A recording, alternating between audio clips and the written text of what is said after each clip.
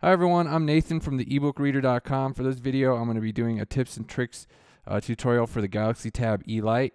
Yesterday I just posted a video and this list of tips for the Galaxy Tab A, and like 90% of these apply to the Tab E Lite as well, so I'm not going to go ahead and redo that again. I'm just going to go ahead and put together this video specifically for the Tab E Lite. So for starters, I'm using this MobiZen for Samsung app to record the screen, and then I'm going to go ahead and record the audio separately, because I've noticed these screen capture apps often have like popping noises and stuff in the audio. So I'm going to go ahead and record the audio separately, but I'm using that for screen capture, and it's not HD because the screen isn't HD. So but I still think it looks better than like the reflections with the camera and all. So let's just go ahead and use this screen capture app, and let's start with some basic stuff here. So alright, so like I said, this is a lot like the Galaxy Tab A, but the software is older, so we got some different options here. Things work a little bit differently. So if you hold down on the home screens, or if you hold your recent apps button, it'll bring up your options to add stuff to the home screen. You can change your wallpapers in here.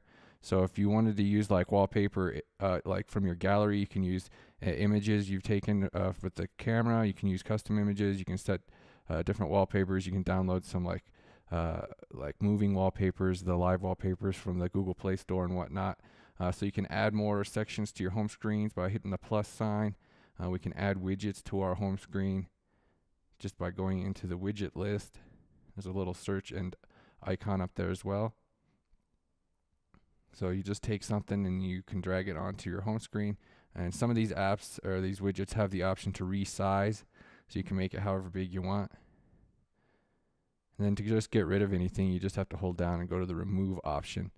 And if you wanted to like uninstall an app, it doesn't have it up there. Like if you wanted to uninstall, it doesn't give you the uninstall option from the home screen. But if you come into your app drawer right here, and then if you wanted to go and uninstall something, then it'll bring the uninstall option up there.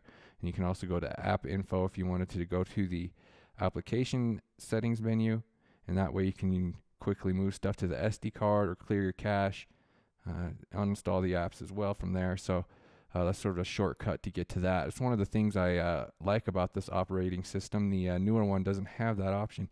You always have to like go into the settings menu.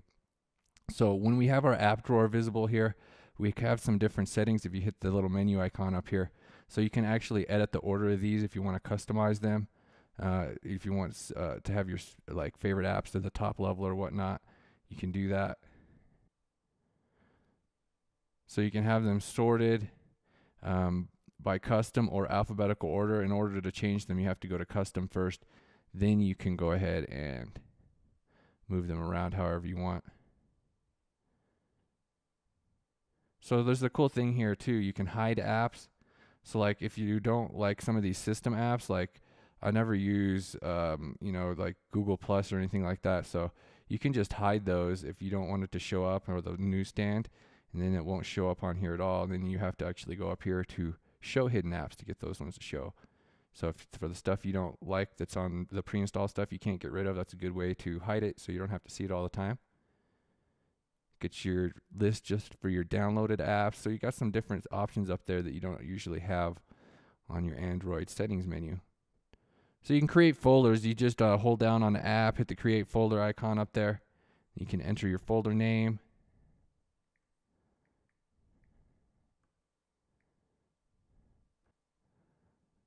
Okay, so down here on the left corner, you can access your files. They have this file manager right here, so you can get move your files around if you wanted to like move something to the SD card or something. All you have to do is long press on this, and then you can select the files you want to move. And then we have these different options up here, so you can have the move option, and then there's the copy option, and there's the trash option right there as well. We also have the sharing, so if you wanted to share it directly from here, you can do that as well. Okay, so if you swipe down from the top of the screen, you get the quick settings menu, and then you can actually scroll through here for some different options.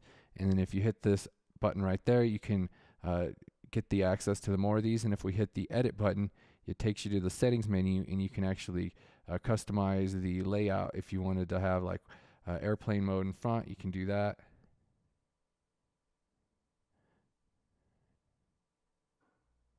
change things around to the order you want. Okay, so let's go to some of this other stuff while we're in the settings menu. You got your data usage menu right here. It shows what apps are using them, how much data. If you have like a capped internet, you can keep track of your data usage right here. So over here on the Wi-Fi tab, it's not something that's widely publicized, but if you come into the advanced setting menu here, you can turn off Wi-Fi when you're not using the tablet so that it uses less battery power that way, or you can only have it so that Wi-Fi is on when the tablet's plugged in. So you have those different options, and that really does help save battery power because it's not using Wi-Fi when it's turned off. You also have Wi-Fi Direct if you just want to share, connect with nearby devices. You don't have to actually use a network. You can just connect to your devices directly. Got the printing option down here. You can add printers. It'll download this app from the Play Store.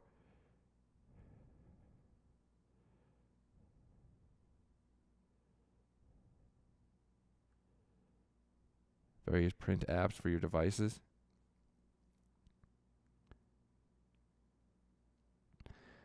Sound menu, you can change your notifications.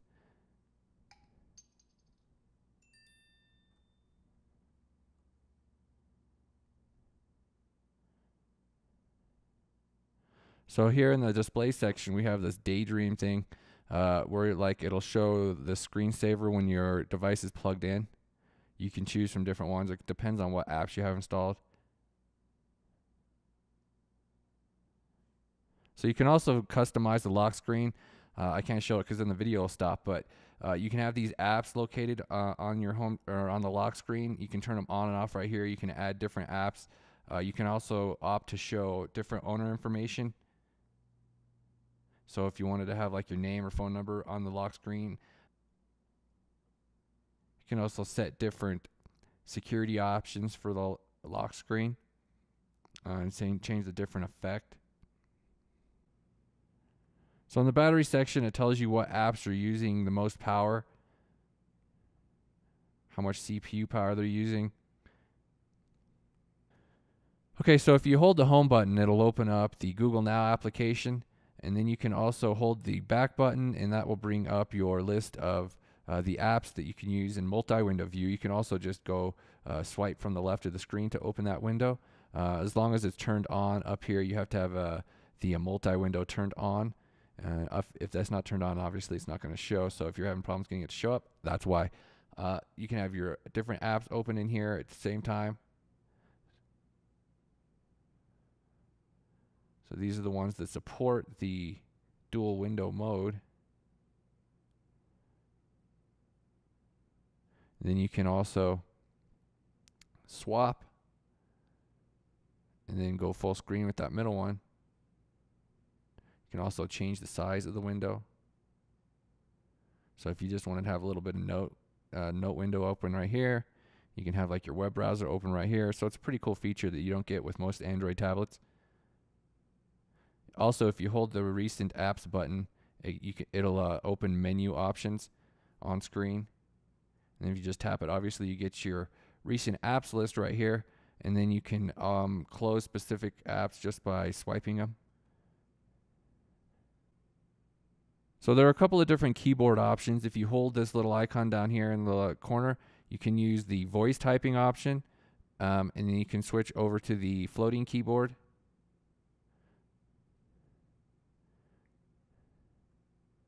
It doesn't have the text writing options like the Tab A does. You can also just tap the voice icon up here to use the voice search.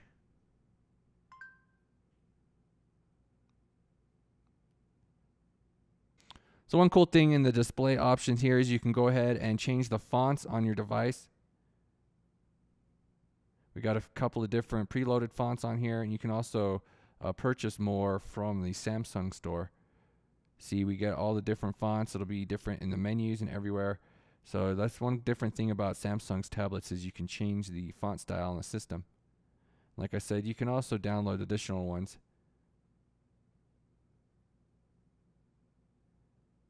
Samsung has a whole bunch of them here.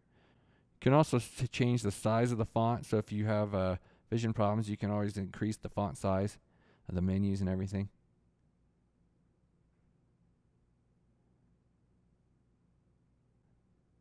So generally speaking, with most text-based apps, you can hold down on something and copy and paste to different apps. You can move the arrows around to copy bigger selections. And you can also just directly search the web. So that works well for searching the web. If you want to search a term, just highlight it and search the web. We can also share it, obviously. Various apps. Another cool thing with the web browser is if you wanted to save documents offline, you just hit the print button and then you can save it as a PDF file.